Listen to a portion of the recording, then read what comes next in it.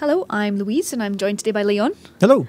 Who has been playing lots of Uncharted, but today we're going to talk about the fact that there's loads of unlockable little photo modes or sort of ways that you can play the game after you've finished. Like modifiers, basically. Yes, so you, at the end of the game, you accrue all these sort of points by sort of different challenges and doing things. I finished the game with 173 points, I think. I'm not entirely sure where they all came from, but there's all these modes at the end that let you add filters, so you can have like cell shaded or black or white, or do like Instagram filters. You can make everyone white for some reason. You can make it look like an 8-bit game. You can make it look like the Matrix, like ASCII art. Or slow things down. There's bullet time, there's slow-mo, there's anti-gravity. There's basically all these different kind of modes and character skins that you can spend these points on at the end. Like I say, I had 170-something points, and I basically kind of unlocked everything I was interested in and stopped. Like, Do we think they're associated with trophies or anything, or is it just doing certain I think things? it's trophies, and it's just achievements and completing the game. So I guess you can, if you want, you can go back in and earn more. I suspect it's tied into multiplayer as well. It never told me during the game that I was earning points for this. If you want, you can play a sort of cell-shaded kind of Borderlands type thing. I quite like the 8-bit version. There's audio modifiers as well, so you can make them sound like chipmunks, or you can make them sound low. You can give them helium voices, 8-bit voices.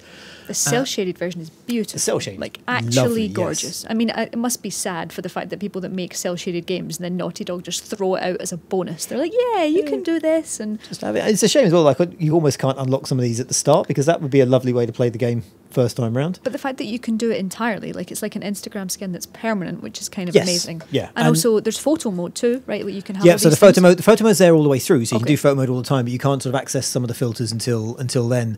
Photo mode is turn it on the menu, double click the two sticks, and then you can tilt, rotate. I mean, it works the same as it did in The Last of Us. You can do whatever you want with it, take the picture, apply all these different sort of filters to it. Given how pretty Uncharted 4 is, it's actually going to be a problem to walk anywhere if there's a photo mode. That's going to be a disaster. That was Mad Max was a disaster, so this is going to be crazy. Yeah, I mean, it's a beautiful game anyway, and then you just got all this kind of extra weird stuff. Oh, extra pretty stuff, and then there's the weird stuff. So you get these kind of white, you can turn everyone white, you can add kind of these weird rainbow maps and just sort of weird stuff. So you can make the game look awful if you want. And you can make people wear tuxes, right? Yes, so there's different character skins, and you can sort of vary the single player skins you play with. Cool.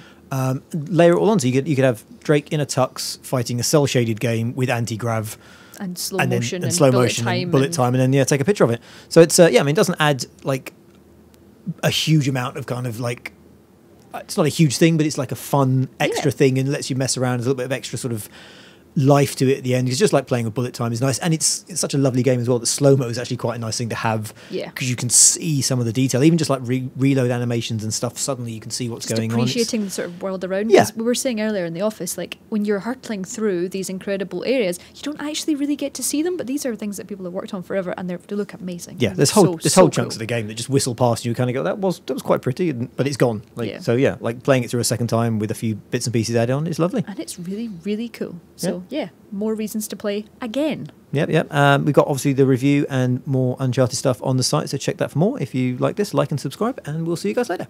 Keep your eye on Games Radar.